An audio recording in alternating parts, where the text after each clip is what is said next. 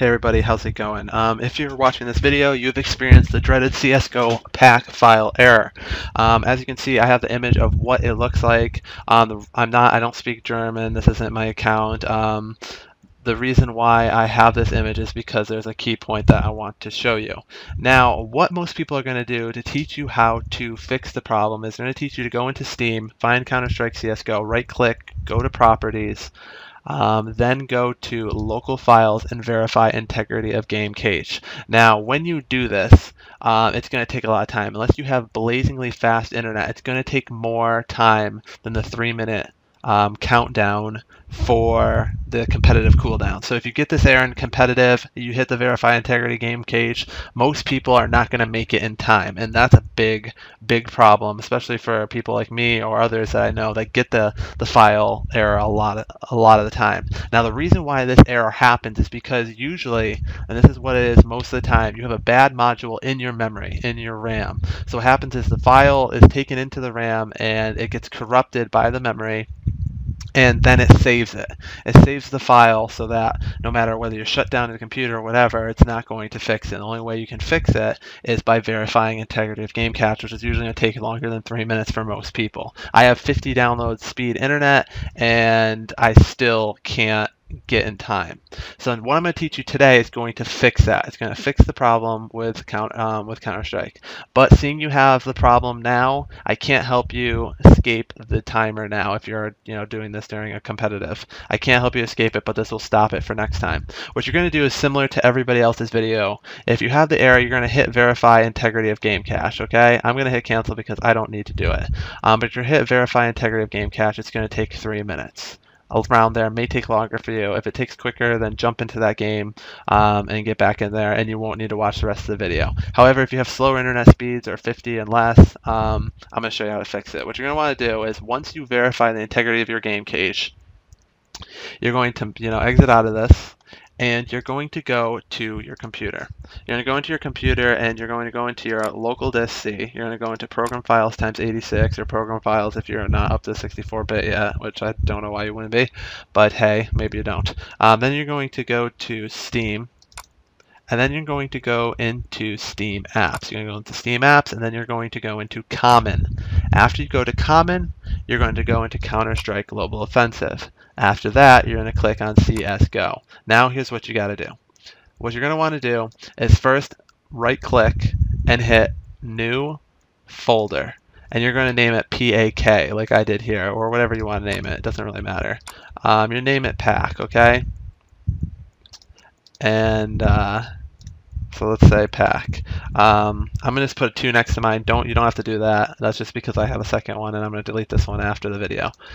So pack 2. What you're going to then do is once you had verified the game cache, you're going to come down here and you're going to see all the pack files. You're going to click the first one and then go all the way down to the last one, hold shift and click it. Now you have all of them. 2 things you can do. You can drag up and drag them and put them in the file, the folder, or what you can do is Control C. Control C, copy it, and then you're going to go up into your pack file and paste them in, okay? And they're going to go in. It's going to take about, depending on your computer, anywhere from a couple minutes to 10-20 minutes. It depends on how good your computer is. A couple seconds if you have a solid state drive. Now here's what happens. You're in game the next time it happens, and you get the file error. Now this is why I picked this image. You're going to look at the error that you get, and it's key to get this. You need to find which one is wrong, because if you have a slower computer, if you copy all the files back into there, if you select all these and then copy them back into here, it's going to take longer than 3 minutes as well. So what you have to do is you have to find the number. Find 0, 1, and then whatever number it gave you. You want to look that up in the file, okay? And I'm going to just cancel this right now because I don't need to do that. I already have it in my file. So you want to make sure you have a file, a pack file that looks like this, and here's all the pack files. So in this case it was 13 for the guy. So you're going to want to find 13. You're going to hit Control C, copy it, and then right click here and just hit paste. You're going to paste it in, and it's going to say copy and replace. You're going to hit copy and replace and OK, or copy it, just copy and replace, and it'll go in. That will fix the file immediately. It takes a couple of seconds for it to go in, and boom, bada bing, you're back in the game, not getting the cooldown. Important Very, very important. Every time the game updates, and you have to look out for this, when the game updates, if you have auto updates set up for it, turn them off. Make sure that you know when the updates happen. When the updates happen for the game, you have to copy all these files again from the bottom here, all the pack files, all the pack files, and copy them back into this folder. So what I do is I just select all these old ones and I'll delete them and then just move the new ones in there. You have to do that every time you update, because every time you update the files change. Alright, so that is how you fix the pack file area error the quickest way.